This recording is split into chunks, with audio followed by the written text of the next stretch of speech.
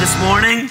Let's look to the Word of God together, please, as we continue this morning with Lesson 3 in our sermon series entitled Spring House Cleaning. How many here today have been getting some spring house cleaning in the natural done this spring? Hopefully in the spiritual as well, as we've been talking about these matters over the last couple of Sundays.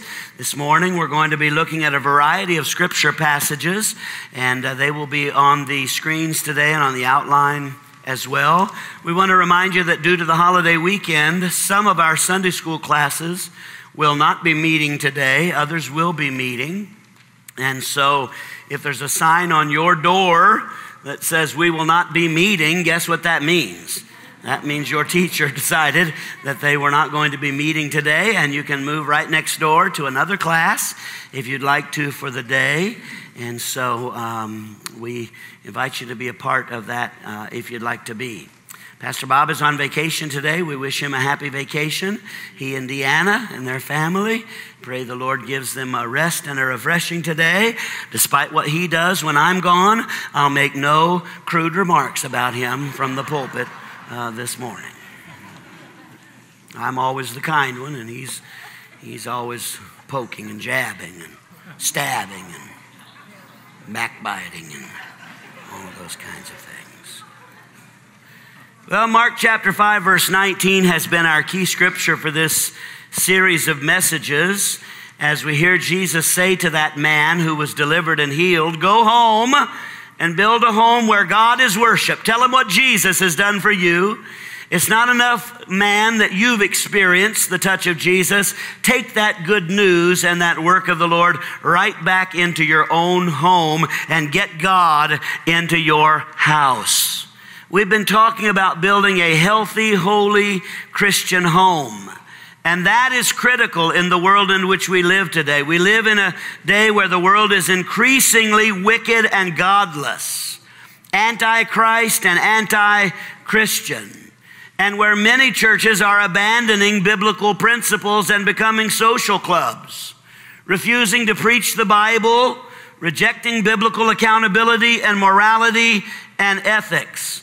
How many of you understand this morning the Bible is not a book from which we can pick and choose? The Bible is an authoritative book. It is God's book. And the Christian home must be filled with that book and with the presence of God. And the Christian home needs to be, in the midst of this world, a spiritual fortress where Jesus is Lord, where the Bible is central, where the Holy Spirit is working. Sometimes we may sing a song here in the sanctuary directed to the Holy Spirit. Holy Spirit, you are welcome in this place. I hope you know that we can sing those kinds of songs in our own homes as well. Holy Spirit, you are welcome in this place. Come and work and do your business right here in our homes. Work, Holy Spirit. Lesson 1 in this series urged us to get rid of spiritual junk that has polluted the home of many Christians for too long. Get rid of the junk. Jettison the junk. Lesson number 2 last Sunday morning called us to elevate the atmospheres of our homes with godly attitudes. Get rid of the poisonous attitudes and fill the air with the sweet smell of godly attitudes and atmospheres. Today we send out this warning. Every Christian home needs to have a clear Christian value system in place where the values of our homes are guarded and protected and prized and are precious to us. A value system. We begin this morning with these 4 words of definition as we begin to think about a value system in the home. Number 1, a value system is a set of non-negotiable beliefs or principles or a code of ethics by which a person or group lives. This is what we believe and how we do business. This is us, okay? Number 2, every home has a value system in place, whether consciously defined and declared or not. You have a code of ethics in your home. You have a standard, a spiritual standard in your home. It wouldn't take somebody too long to come into your home and begin to decipher and determine what your value system is by the way you talk, the way you live, the things you do, even the way you spend your money. We could go on and on and on. It would be easy to determine what value system is in place in your home. Number 3, a value system is not merely stated in words. It is lived out in intentions and decisions and actions. And number 4, a value system produces character qualities and strengths which enable us to live out our definitions of success. I live the way I do. The members of my family live the way we do to a great degree. Now, there is free will involved in everybody's life. But to a great degree, my family, I have a number of family members here today, and our family is who we are. We live the way we live. We talk the way we talk. We don't talk the way we don't talk. Because my parents, my dad seated over here by the door, and my mom established early on in their home a value system by which we would live. And we lived that out. I make no apology for having deep roots with strong spiritual convictions. Those things serve us well if they are established properly. And so this morning we want to talk about value systems in the home. We'll talk this morning about secular values. Secondly, we'll talk about scriptural values. And thirdly, we'll talk about straightening and strengthening spiritual values in our homes. Let's begin by taking a whirlwind tour of some secular values that have worked their way many times even into churches and into Christian homes. When we talk about secular values, we're going to talk about, what people believe and what they hold as precious values. Secular values. Let's take, first of all, an inventory of secular values. You might say, well, why even mention these? We mention these so that we will not be ignorant of the devil's devices and his attempts to invade our hearts and our homes. Sometimes we talk about the army that is coming against us so that we are prepared to intercept it and win the victory. Could I have a better amen? We need to know the enemy to a degree at least. We need to know the Lord first and best, But we need to understand what's coming against us. So let's think about some secular values. And here they are. First, secular philosophical values confuse the Christian home because they seep into every crack through which they can get. How many of you have noticed a spider in your house this spring? Anybody here seen a spider? How about a cockroach? Well, don't go there. Don't go. How many of you have seen some bug inside your house this spring? Yep, sure you have. Wouldn't you love it if your home was so airtight that no bug could ever get into your home? Wouldn't that be awesome? I would love that. I hate spiders. Every now and then a worm somehow gets into my downstairs family room. When I first bought that house last year, I came down into the family room after I'd bought the house, and there were like 6 worms on the carpet spread out. Now by this time they were dried as dust. I thought, what in the world is this? Well, this spring I experienced the same thing. I'm calling it now the March of the Worms. And somehow they make their way through something under the door or something, and they march into my family room. They think they are They think they are moving toward the promised land, I guess, but ultimately they drop dead in the wilderness, like the Israelites of old. Well, we wish no bug would ever be able to make its way into our homes. But I can tell you this morning, the cleanest of homes will have bugs.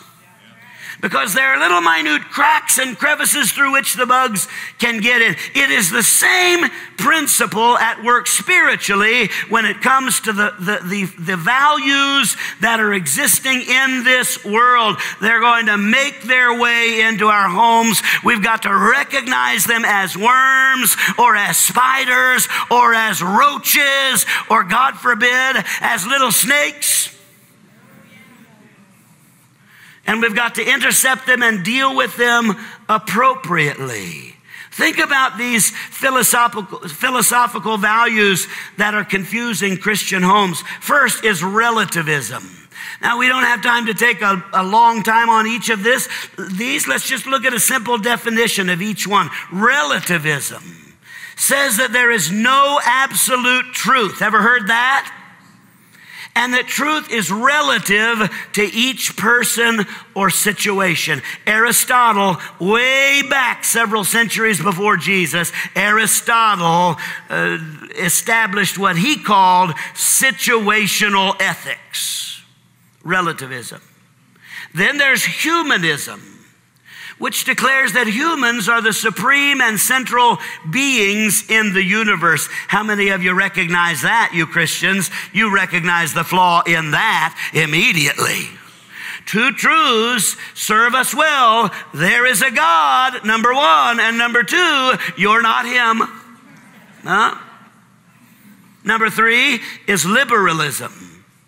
Liberalism, in a philosophical sense, says that humans are autonomous and naturally good, not fallen or sinful. Well, if you looked in the mirror this morning, you know that's not accurate. Fourth is secularism. Secularism declares that religion is not relevant to human welfare and is an unimportant pursuit. There's no God, and religion is a waste of time. Fifth is skepticism. That is, nothing is knowable, and every assertion of so-called truth should be doubted. Eternal skeptics. Next is what we know as naturalism. That is, there is no supernatural force in the universe, only the forces of nature. Anybody here ever received what you would consider to be a miracle from God? I have. I have received some things in my life that I would perceive to be and would just have to conclude was a miraculous intervention from God. I don't have time to tell the story, but some of you have heard my stories many times. The next secular philosophical value is nihilism. That is, life does not have any objective meaning and existence is pointless. Some of these things we could see might have impacted some of the recent tragedies that we have seen. Life is meaningless and pointless. And then there is what we call fatalism. That is, everything in the universe and life is predetermined and inescapable. That's called a fatalistic attitude. Everything is just, it is what it is. We may think that we have a part in the process, but we really don't. And friends, sometimes some of these kinds of philosophies even invade Christian theology. For example, Calvinism is a medieval invention that is sort of a blend of fatalism and Christianity, working it all together. And yet, many churches don't even recognize the influence of secular thought. And so, secular philosophical values like these confuse the Christian home. It's no wonder the Apostle Paul prophesied in 1 Timothy 4:1, the Spirit clearly says that in later times, Some will abandon the faith and follow deceiving spirits and things taught by demons. Look up at me, everybody. Did you know that some of the things that people believe, even people who have been Christians, they've abandoned the faith? Do you know that some of the things they are believing are being taught to them by demons? Things taught by demons. Now, let's just sort of boil that down. That simply says that spiritual deception has a devilish root to it. The devil, the enemy, demonic spiritual forces, their goal would be to draw us away from the truth of Christ, because it's only when we know the truth that the truth can set us free. Could I have a better amen? So we have these secular philosophical values. Secondly, this morning, secular practical values cripple the Christian home. Now, those philosophical ideas that we just mentioned, they seem to be maybe removed from you. They're not removed from us. They weave their way into people's thinking regularly, but let's look at these practical secular values that really cripple Christian homes. First is materialism. Materialism says money and material possessions are most important in life. Now, I doubt if anybody in the room this morning would ever say that, but some would live like that. Many times, friends, there is a wide gap between our creeds and our deeds. What we say we believe and what we practice. Oftentimes there's a huge gap between those things. The Christian life is intended to be about narrowing and closing the gap between what we believe through the truth of Scripture and how we really live. Amen? So there's materialism. Secondly, there is what we call hedonism. Hedonism says that pursuing pleasure is the primary goal because of the brevity of life. Okay? You only live once, they say. Seize the day. Carpe diem. People have different definitions about what it means to seize the day. For the hedonists, they would say seizing the day means have as much fun as you can today because you're not going to be around tomorrow. Hedonism does not hold eternity in view. Obviously, it's a heathen philosophical value. Materialism, hedonism. Third is individualism, which says that the selfish agenda should prevail and each person should look out for number one. Don't worry about what anybody else thinks. Do what's best for you. And the last one we'll deal with, these secular practical values, is cynicism.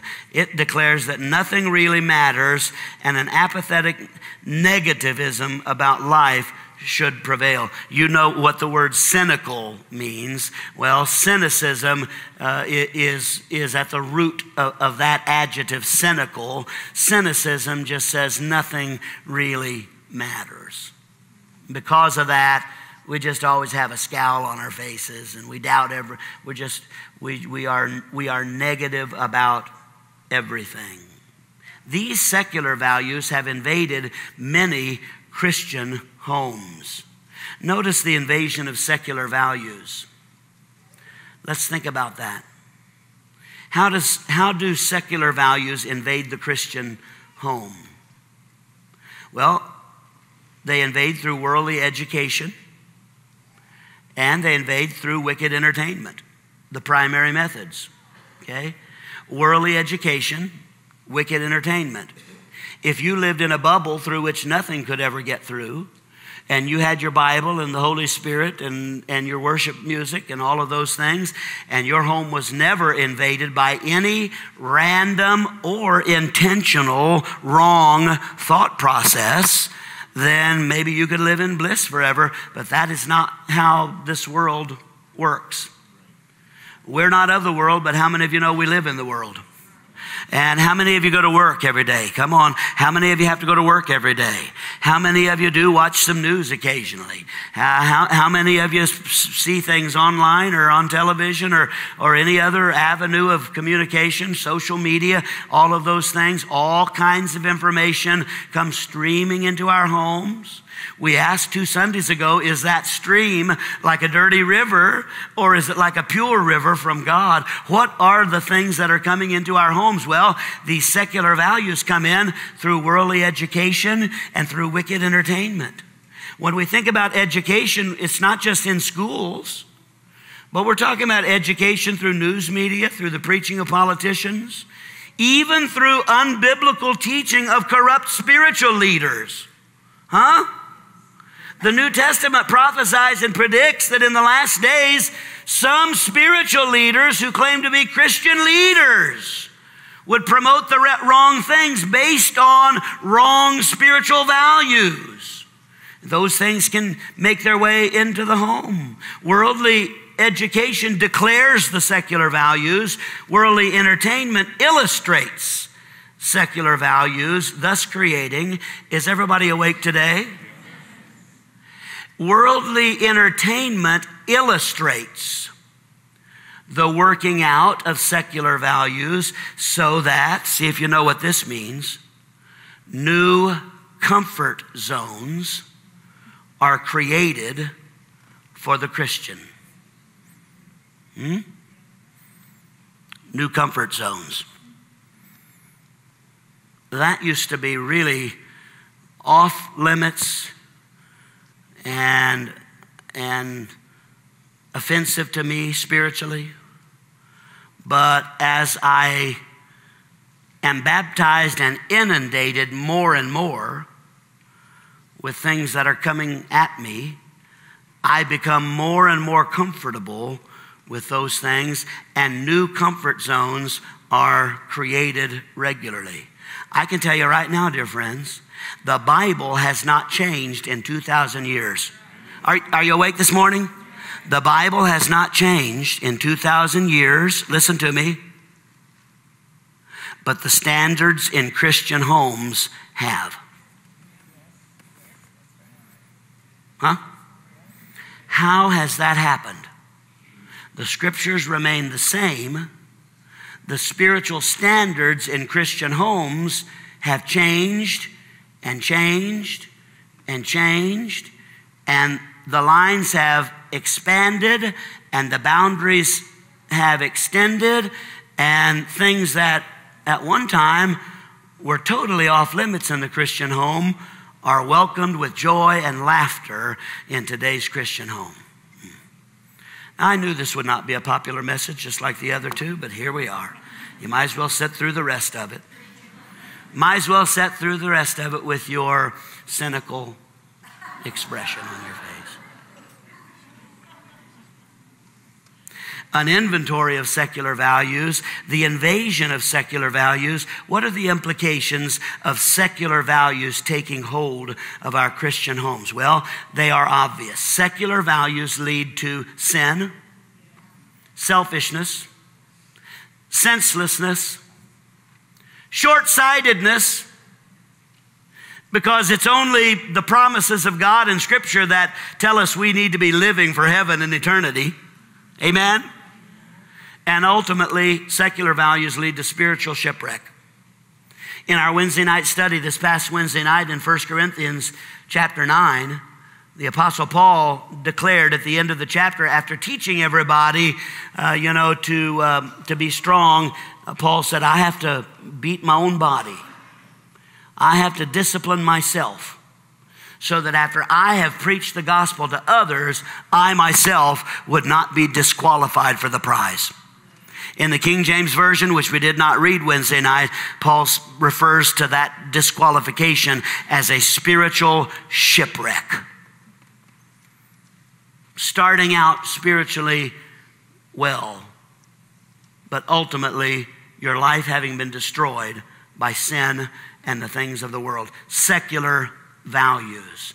Well, let's move on to the better part of the message today, and that's the examination of scriptural values. What should the value system in our Christian homes look like? Now, obviously, when we use the word value, that word, at its base level ought to suggest to you something that is precious or important to us, right? If I value something, that means I place value on it, right? Old wordsmith Lowell here. If I value something, I esteem it. I consider it important and precious to me. When I say, what's the value of something?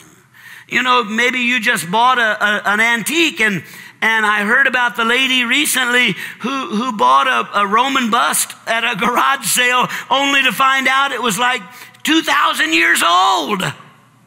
And it was a precious antique worth a whole lot of money. Aren't you glad that she didn't paint it like I probably would have done?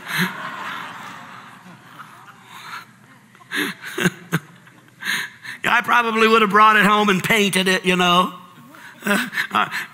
She's probably glad she didn't do that, okay? If we value something, it's precious to us.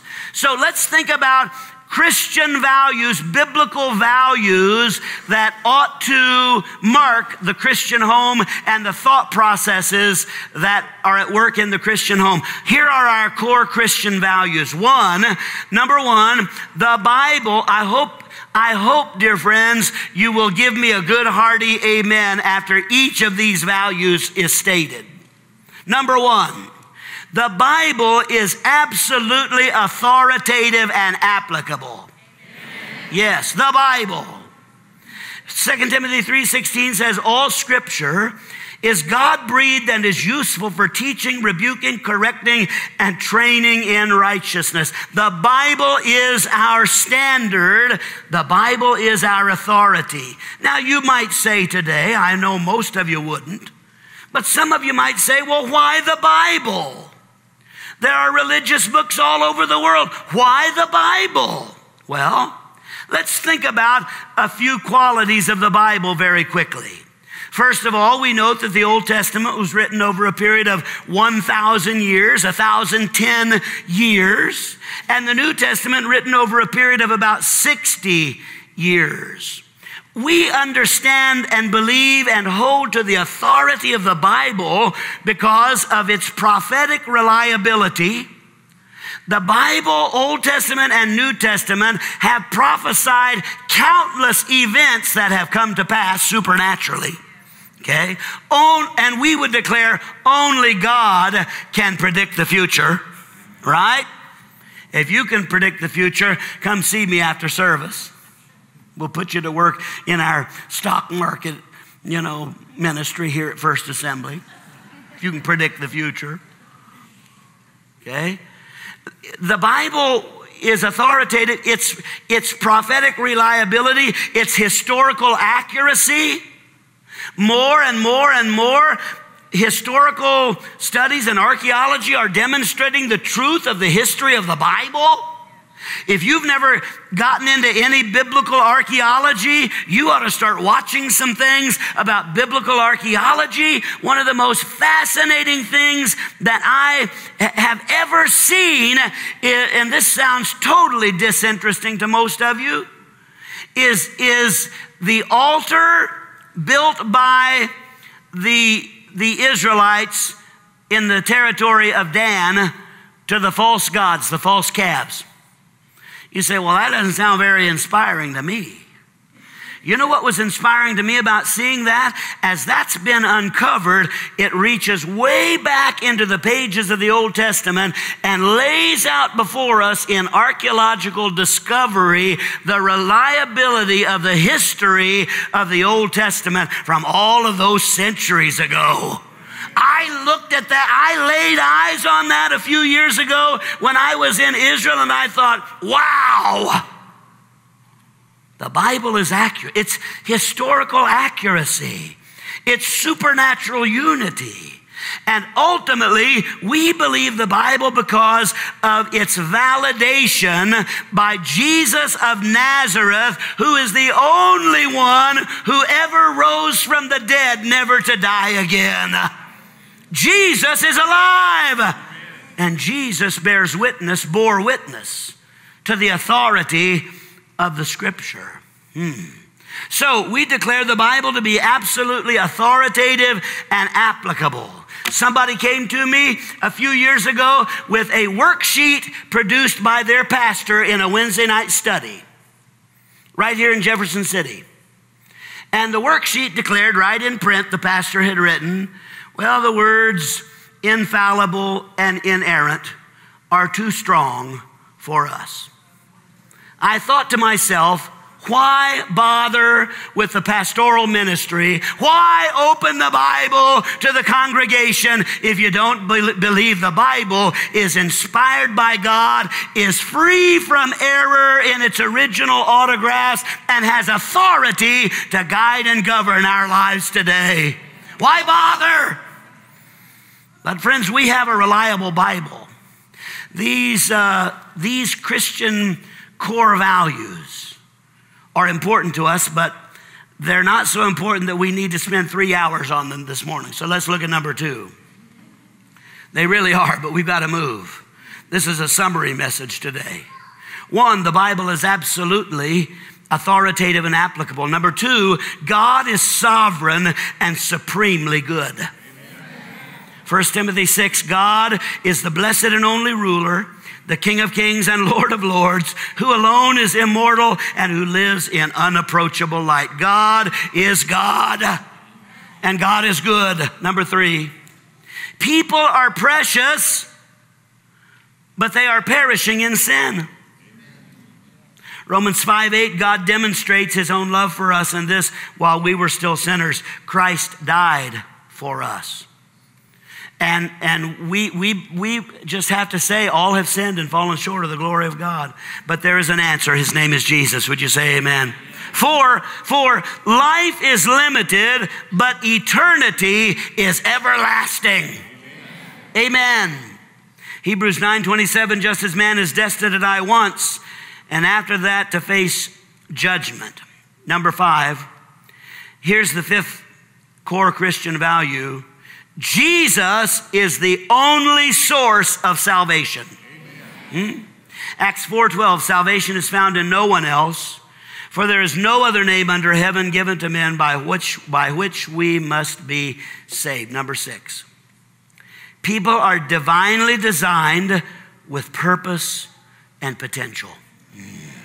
Jeremiah 1:5, before I formed you in the womb, I knew you.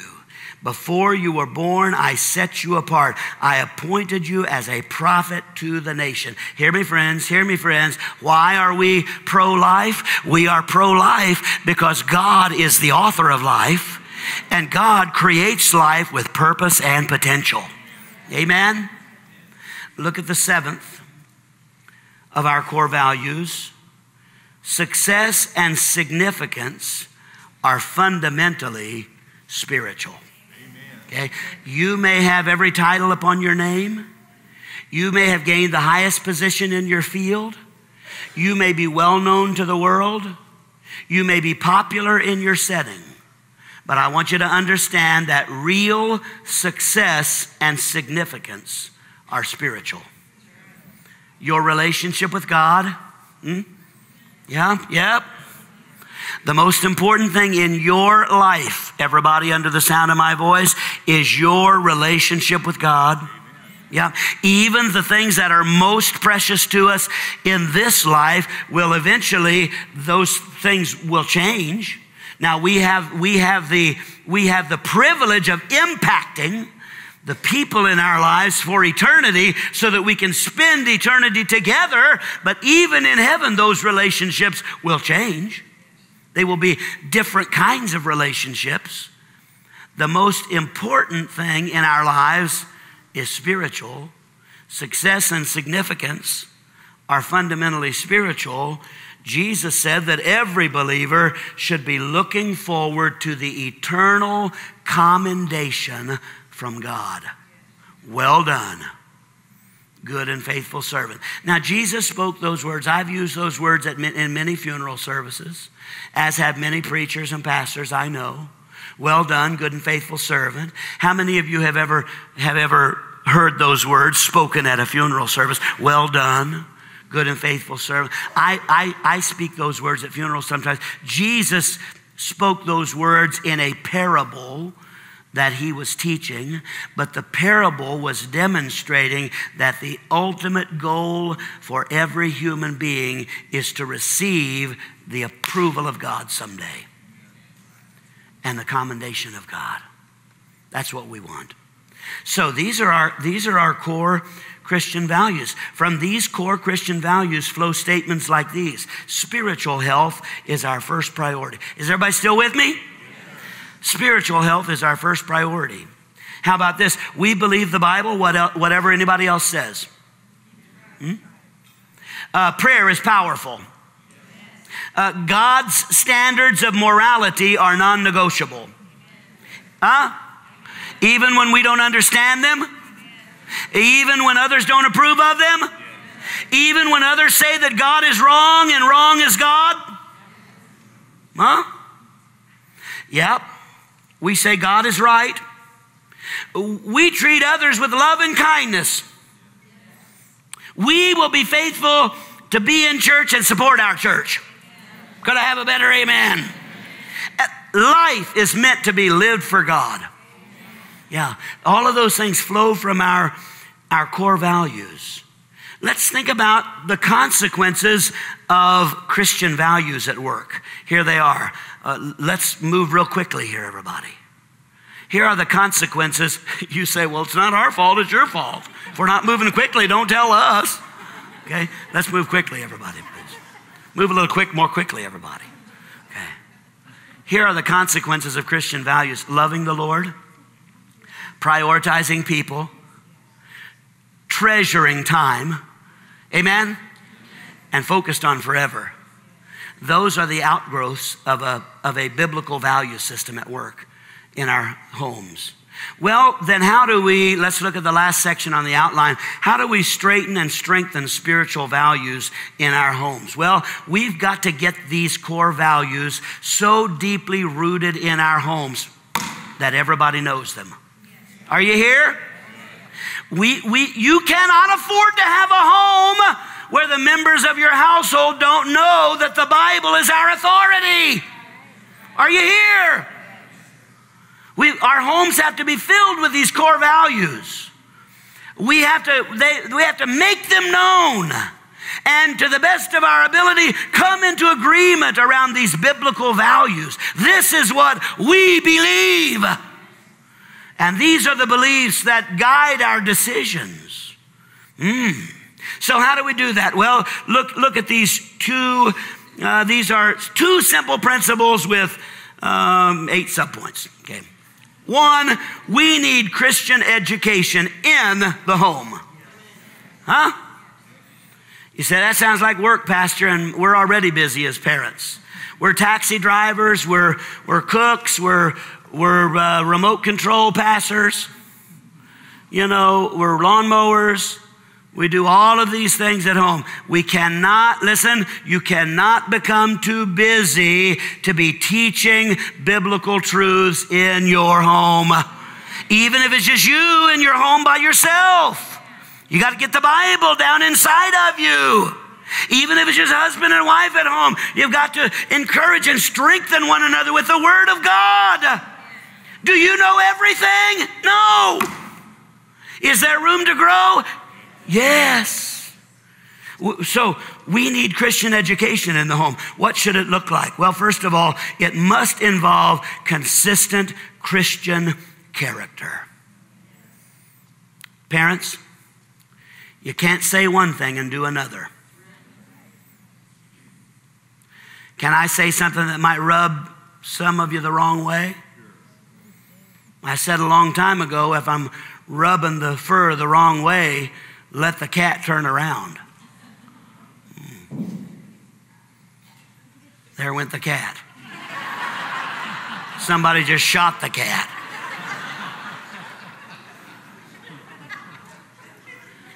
Can I say something that might rub some of you the wrong way? Don't drop your kids off at church and you go home to watch TV.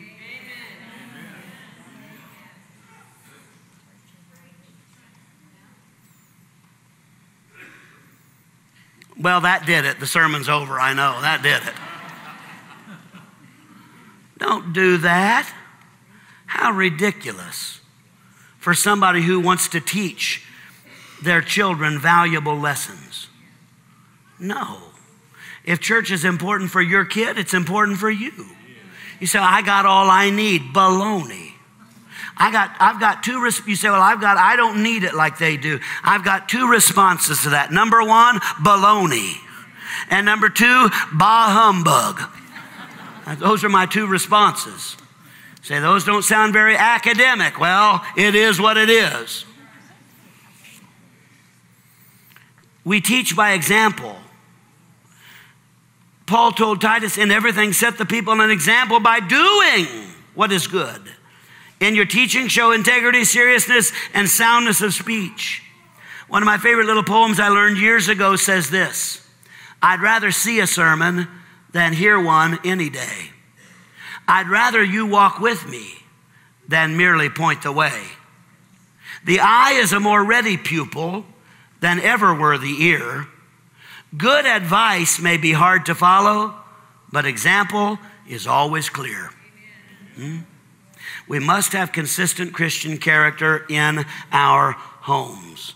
If you cheat on things, don't be surprised when your kid becomes a shoplifter. We must have coaching in the homes too. Ephesians 6:4, fathers, don't exasperate your children. Instead, bring them up in the training and instruction of the Lord. Coaching. Third, we must have conversations in the home. Deuteronomy 6 says about the laws, impress them on your children. Talk about them when you sit at home and when you walk along the road, when you lie down and when you get up. Get the spiritual conversations going. Hear me now. Every parent, every Christian parent should establish an environment in your home where your children at any age can ask you any question about any matter, spiritual, secular, amen? Sexual. Are you here? Ethical.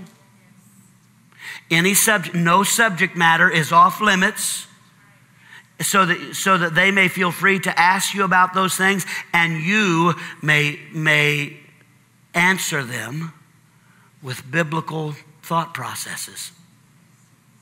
You say, well, I don't know all the answers. Well, sometimes we have to say, well, let's research that and find out what the Bible says about these things. We need spiritual conversation taking place in the home. Sometimes we need confrontation.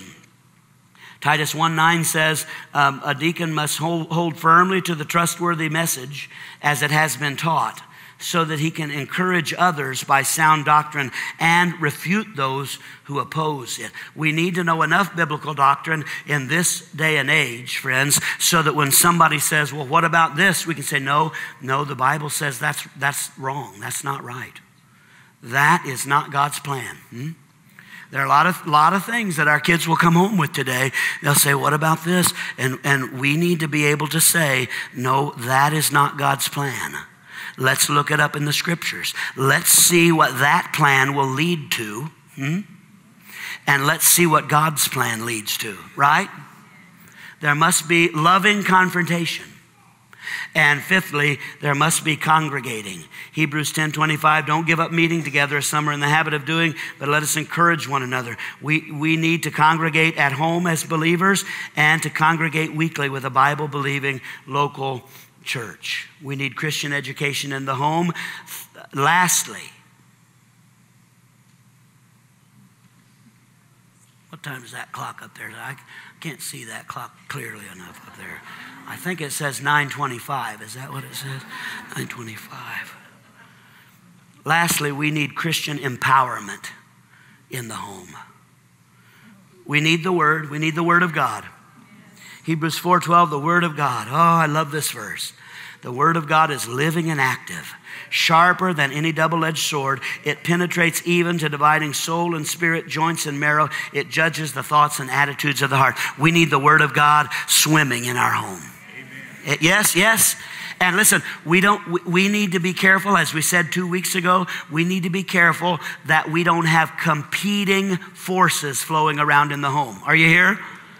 When I say competing forces, we don't need the Word of God flowing here, but the Word of God having to fight against other things that we are bringing into our homes and coming against each other. So there's spiritual turmoil in the home about what is right and what is good.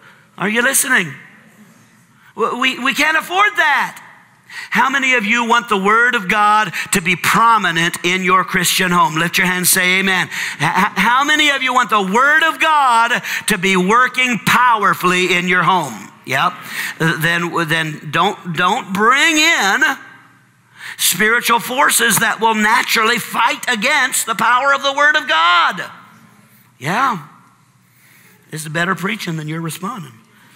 We need the Word of God in our homes. Secondly, we need wisdom. Oh, how we need wisdom in this world. And James 1 says, if any of you lacks wisdom, he should ask of God, who gives generously to all without finding fault, and it will be given him. We need God's wisdom. Listen, and that's why, we need to be filled with the Holy Spirit and operating the wisdom of the Lord. Oh, I feel the urgency right now to pray a prayer for God to give us as his people spiritual wisdom in our homes. Can we do that right now? Can we agree right now that God will give us spiritual, supernatural wisdom for dealing with the things that we need to deal with in our homes? Father, in the name of Jesus, this is a difficult world. Thank you for your word. We love your word and we declare it to be our authority. But Lord, in the midst of this world, we need wisdom even in the application of your word and in the communication of your word and in how to wrestle through difficult situations in the love of God. Give us wisdom in our homes, we pray, in Jesus' name. And everybody who will receive it says amen. Amen. And lastly, on the outline, we need willpower. Whew. Philippians 2:13. It is God who works in you both to will. Everybody say will. It is God who works in you to will and to act according to his good purpose. I'll never forget hearing a sermon many years ago preached in this pulpit by our dear friend Randy Hurst, who preached from this text and said, some of you are struggling even to get up the will to do what is right.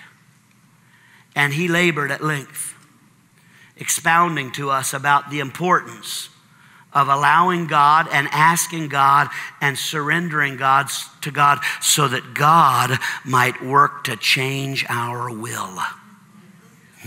Because some of you would walk right out of the house today and not make one adjustment to anything based on the sermon this morning. What you need is willpower. You're a Christian, yes? No? You're a Christian. You've heard these 3 sermons these last Sunday mornings. There are adjustments that need to be made in your own home.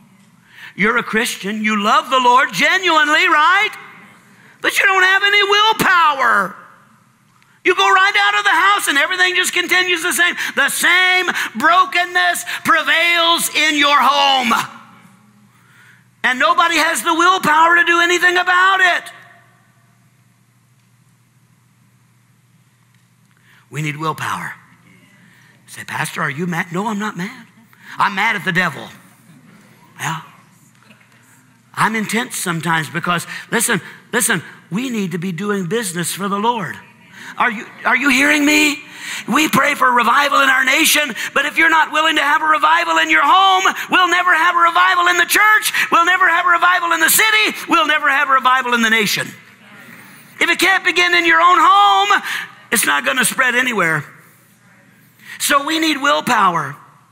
It's God who works both to will and to act according to his purpose. So God, help us to employ our spiritual will to get things done in our own homes.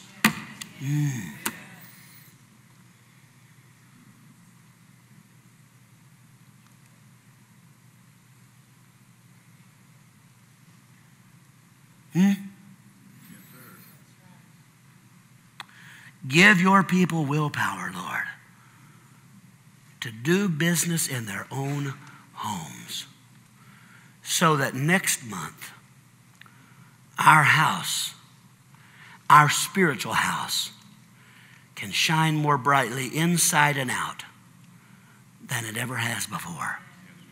Growing and going. In the Lord, in Jesus' name, amen. Stand, please, everybody. Oh, my. You say, here we are, we're back to the old schedule and back to the old sermon length. Here we are. Well,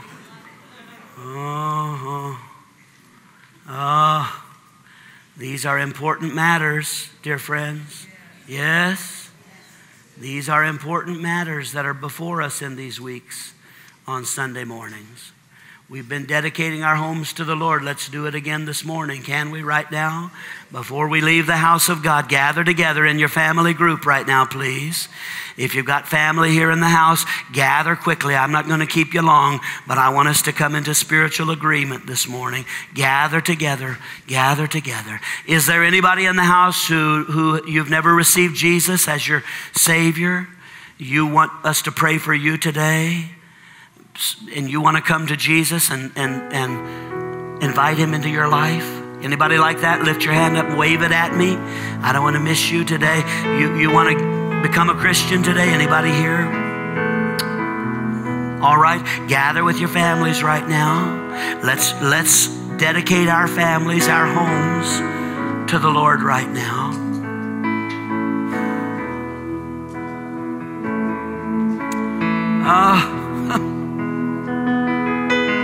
Look here for just a minute. Some of you here today, you heard the message last Sunday about those attitudes that are creating the atmospheres in the homes. And even after last Sunday's message, some of you needed to go home and apologize and ask forgiveness of your family. And you did not do that, you old stubborn thing, you. Hosea said, how can the Lord pasture you like a lamb in a meadow if you are stubborn like an old heifer? Don't be stubborn toward the Lord. Humility will start the work in your home. If you need to apologize and ask forgiveness to other members of your household at home for progress to begin, you need to do that. Whether it's right now through a whisper or as soon as we get out of church today or at home this afternoon or something, you need to set the air clear. Are you listening this morning? You say, why does church have to be so uncomfortable? Well, it is. We mean business here. Okay, Father, thank you in the name of Jesus. Thank you for the time allotted to us this morning and for the extra time that you've given us. Thank you for this body of believers and for these families gathered here today. We pray, oh Lord, in Jesus' name, a blessing of dedication over every home represented in this service today. Lord, whether it's a home of 1 or 15, we pray, oh God, that you would invade our homes again, afresh and anew by the power of your Holy Spirit, that you would strengthen us and renew us, Lord. Help us, Father, to establish core spiritual values in our homes that are clear and non-negotiable. values which will create godly characters with the help of the Holy Spirit, Lord, as we invite you to do your work, Lord. We pray in Jesus' name that the forces, the spiritual forces that have been working against peace and unity in our homes would be broken now in the name of Jesus, and that healing would come and wholeness would prevail. Oh, Father, we thank you for these things. Lord, I pray that people in this room this morning even would begin to notice the difference in their own homes. That corner is cleaner now. That room is fresher now in the house. In a spiritual sense, Lord, let us recognize the work that you are doing, oh God, and be grateful and continue the process, Lord. We love you and we thank you. We pray, Lord, for your blessing upon this congregation as we move into the holiday weekend. Lord, may we experience your protection, your rest, your peace, your joy.